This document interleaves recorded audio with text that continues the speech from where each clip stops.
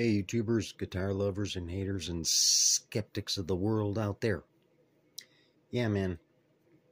I could have done this video, but it would have been like a long video.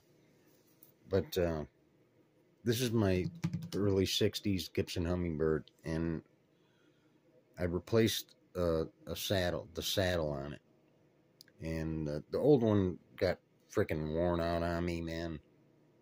I don't know if you can see that, but it starts to get the string indentions and everything. And actually, this is, the original saddle. I don't know if you can see in the center right there. It's Tech. I don't know if you can see that. This is a Tech from the factory. And I messed up a few years ago. I was just dealing with it. I had just too much string buzz, man, because I wanted low action, man. Almost as low as my electric guitars, and it was a big mistake, man. And I just dealt with the string buzz, because I'm a heavy strummer, man. And certain songs, I'm hearing string buzz drive me nuts. I'm losing tone. I just dealt with it. But I took the height too far. And so that was another reason to change it out. But anyway, what I really wanted to show you, if you have a Gibson Hummingbird, this is the saddle you want to get. It's the Tech Tusk PQ-9400 9400-CO. And that's the saddle you want. And it's not going to be a perfect fit. You're going to have to sand it down. And it's almost there, but you're just gonna have to sand out the edges and the thickness and the height on it.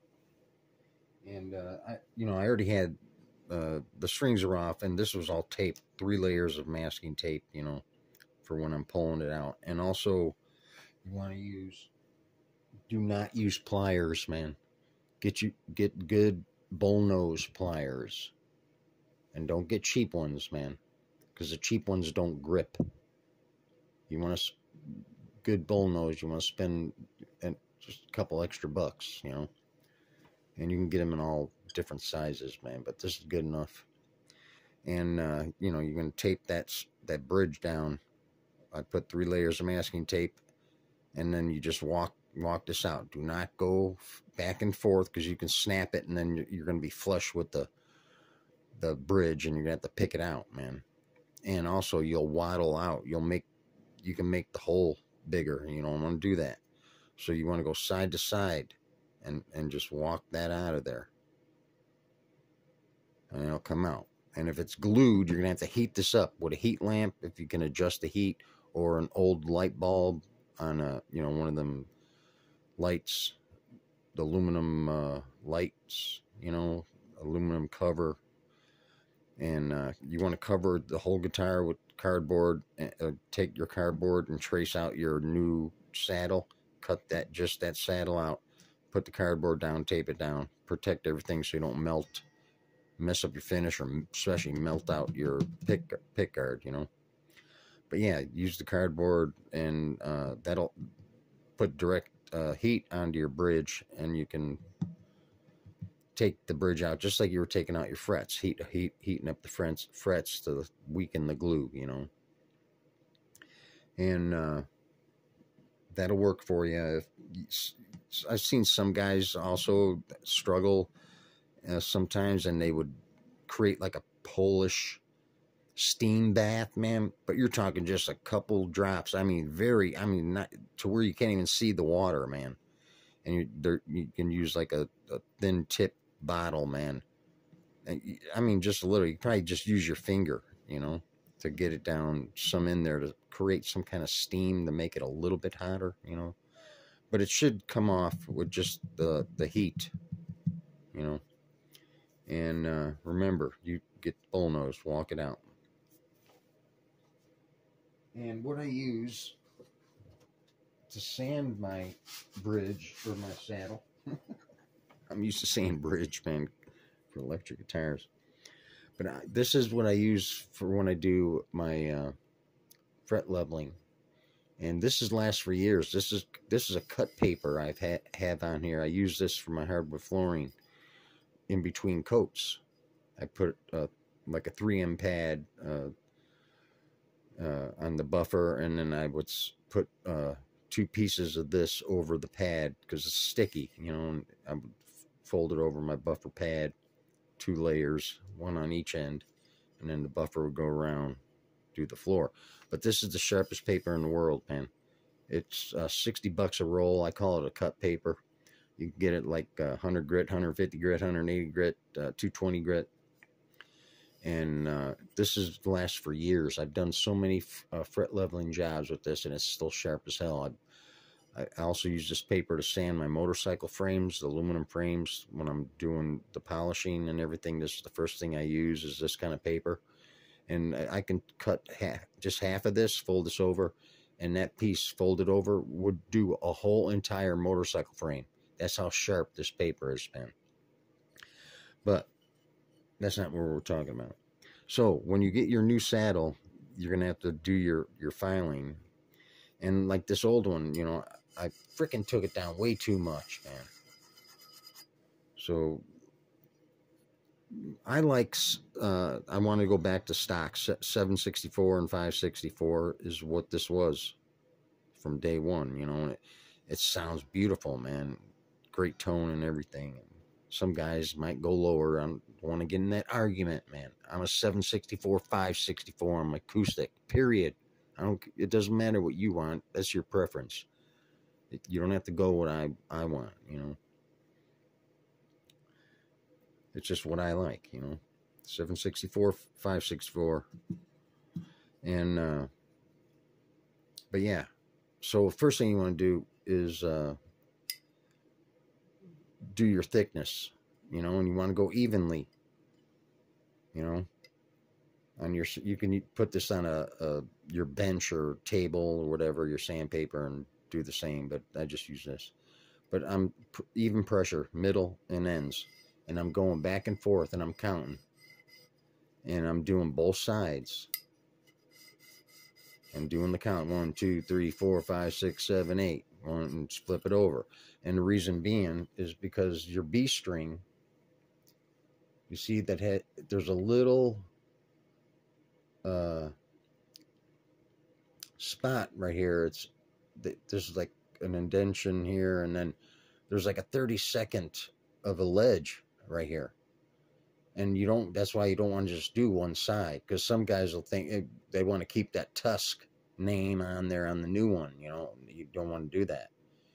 And because you're taking this edge right here and making it too thin, and that's going to create your string to groove in quicker and everything, and you'll throw off your intonation and stuff like that too. You could a little bit, you know. But you want to keep this all even, man. So you're going to do both sides. And then, you know, I'll take a pencil line where I'm going to start with. I make a nice, perfect, I'll take a straight edge and do a pencil line. Use a pencil line when I'm doing my height.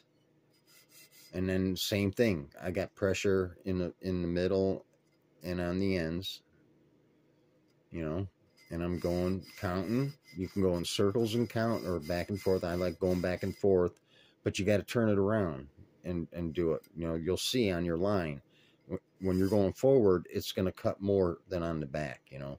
Even though you're pressing evenly, it still ends up going more on the front side, you know. So you want the same thing.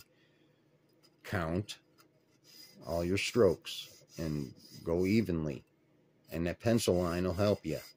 And then what I do is when I want to check the first time, after I get my thickness, I'll go through that, you know, do the thickness, same thing, you know, get your thickness. And then, you know, on the ends, you got to do them evenly, and you can either take it round, how the ends are round. You can go back and forth, but count. Everything's even. But what I do is I go straight first. I go 1, 2, 3, 4, 5, 6. Then I do my round over, and do it evenly, man.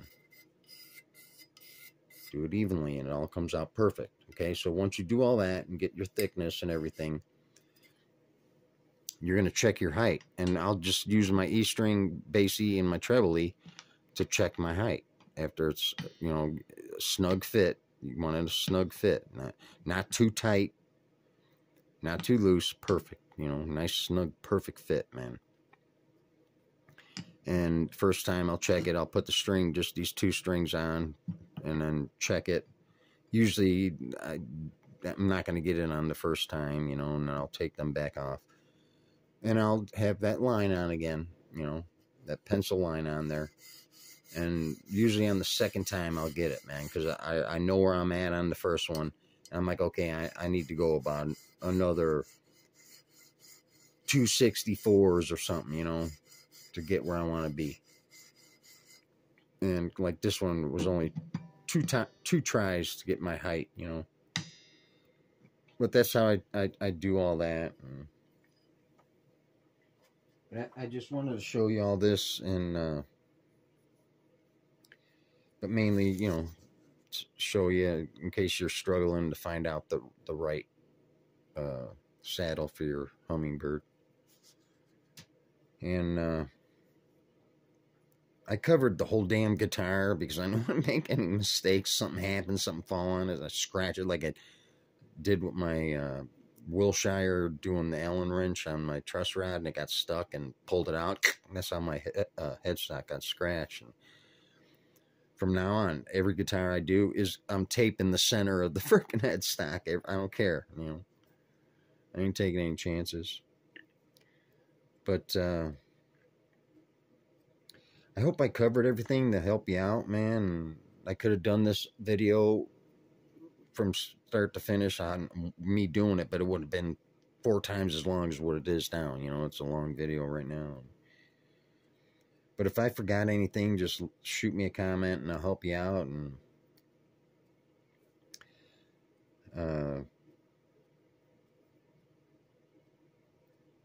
don't think I forgot anything. I'm just trying to think. I think I covered everything, but just make sure you file this all down evenly, like I told you, and use them bullnose. Do not use pliers, man.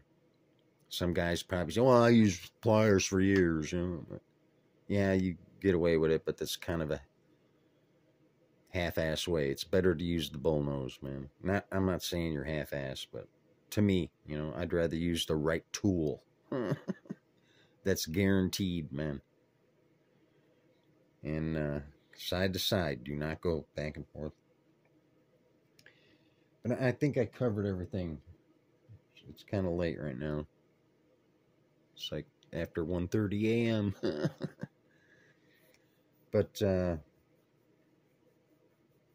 want to thank you for subscribing to my channel and watching my channel, and I enjoy your comments and the tips I get from everybody, and